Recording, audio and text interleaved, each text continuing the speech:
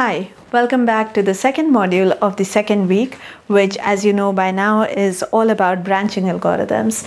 So this is a really short introduction to how you analyze the sort of recurrences that were coming up in our previous discussion of branching algorithms. So we'll just talk about how do you handle these recurrences and how do you come up with the kind of bounds that we were claiming in the previous module. So when we were working with branching algorithms, we noticed that the work that is being done by a branching algorithm is best understood by looking at the search tree that is naturally associated with it.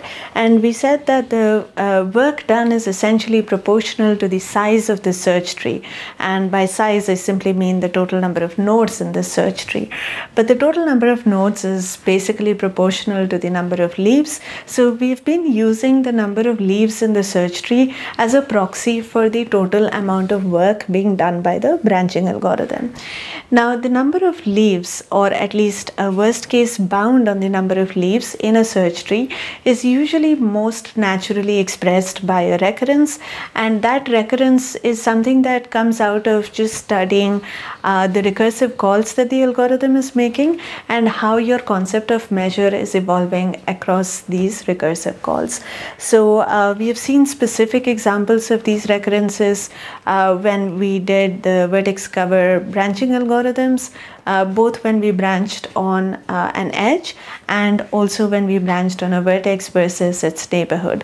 So I'll not repeat those specific examples for you, and in fact in the lectures that are coming up you'll see more examples of these recurrences show up, which is why we are having this discussion right now, so you're prepared to deal with these recurrences as they come up.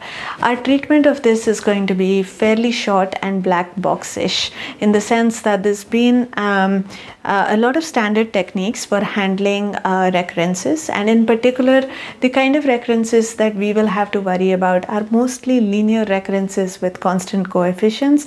So these recurrences are fairly well understood, and our plan is to take advantage of this understanding quite directly without actually opening up any of these black boxes. So first, let's talk about a little bit of terminology. So suppose you have a branching algorithm that generates p recursive subinstances, and in these p branches, the measure that you're working with, which we will just denote by k, drops by quantities d1, d2 up to dp respectively. Right? In this case, d1, d2 and so on up to dp is called the branching vector of this recursive process. So just as an example, here are the branching vectors from the algorithms that we saw in the previous lecture. Hopefully this looks familiar. So we discussed 3 branching algorithms for vertex cover. Well, there were essentially 2, but when we branched on a vertex, we had 2 different approaches, one of which gave us a stronger bound on the number of leaves in the search tree. So these branching vectors are in correspondence with the recurrences that you have already seen, and if this looks mysterious or strange in some way, then please do pause here and go back to the algorithms that we have already discussed in the previous lecture and try to make sure that the connection and the definition of a branching vector is clear before we move on. Okay, so if we do have a branching vector d1 through dp, then the recurrence for the number of leaves in the search tree for such a branching algorithm will be quite naturally given by t of k equals t of k minus d1 plus t of k minus d2 and so on up to t of k minus dp. That's again just because of the form of the recurrence. So the algorithm itself is generating instances where the measure has dropped by d1, d2 and so forth.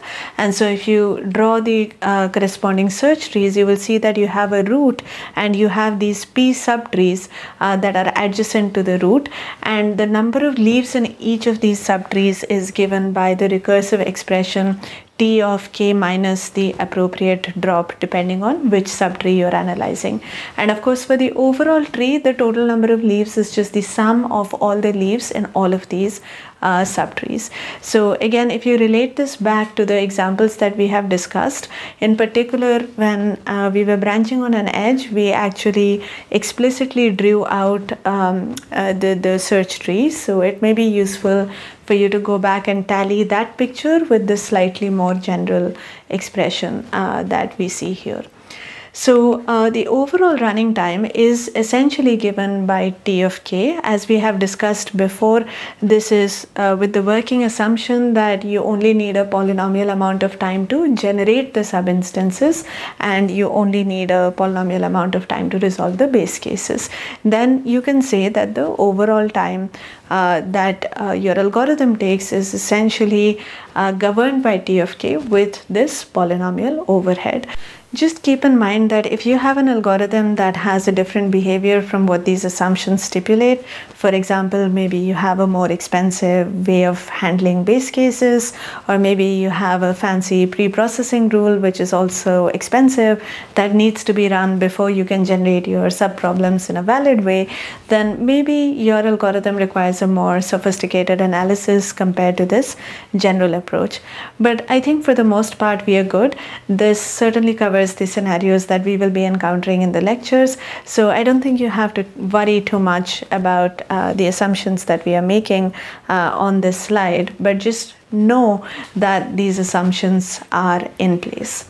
So let's take a closer look at this equation here. This of course is the recursive expression for T of k, which is the quantity we are interested in bounding, and the kind of statement that we want to be able to prove is that T of k is bounded by some lambda to the k, possibly with a constant multiplier.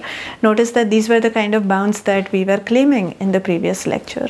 And notice also that we are interested in finding or discovering the smallest possible value of lambda for which this inequality holds.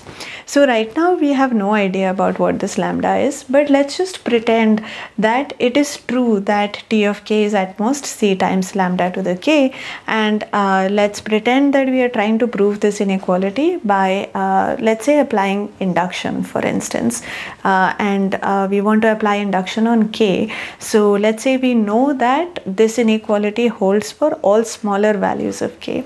So then to show that T of k is at most c times lambda k, what we can use is the fact that T of k minus d1, T of k minus d2, and so on up to T of k minus dp can be subject to the inductive hypothesis, because notice that all of the di's are strictly greater than 0. So each of these quantities, the k minus di's, is strictly smaller than k.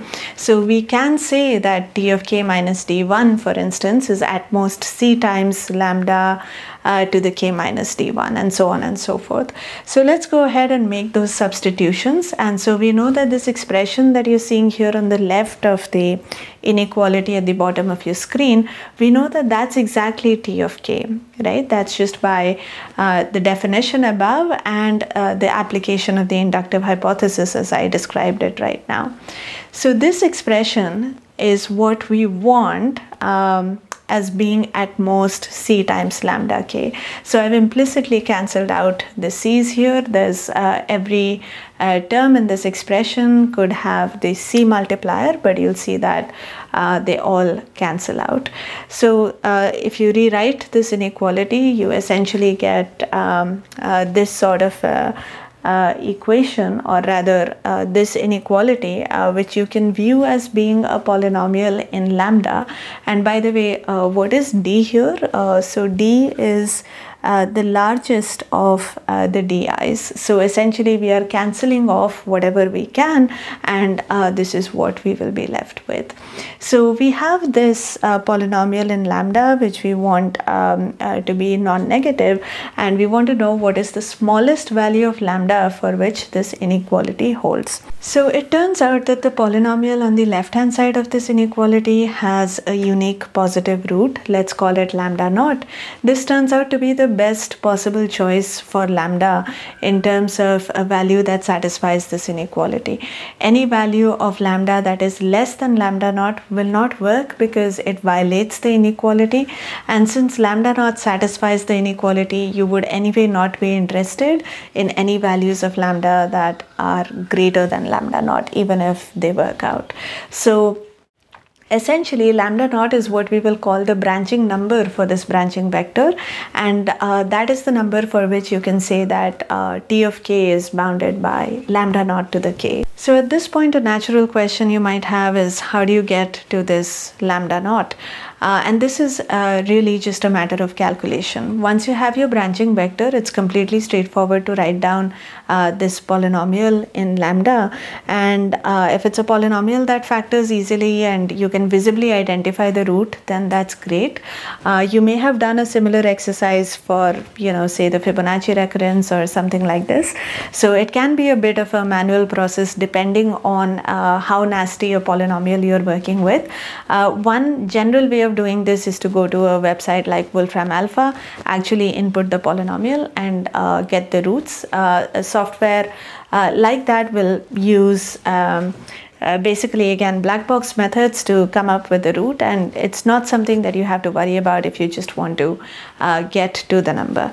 The text on parameterized algorithms actually has this handy table. If you are only working with simple branching vectors that have 2 entries in them or 2 coordinate branching vectors, and if they range from 1 to 6, then this table already gives you the values and you can simply look it up.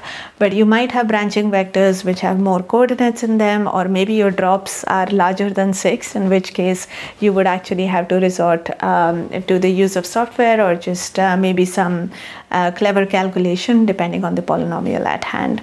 So this was essentially an engineering perspective on how to come up with the branching number for a given branching vector, and with this background in place, we are now ready to tackle more branching algorithms. So in the upcoming lectures, we'll be talking about feedback vertex set and vertex cover in a new light with an exciting new parameterization. So I'll see you in those discussions. Thanks once again for watching, and see you soon.